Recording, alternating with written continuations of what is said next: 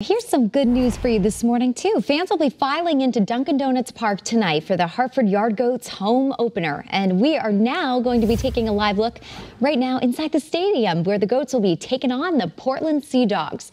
No fans are allowed until we get closer, though, to first pitch tonight at 7. But the field is all ready, as you can see.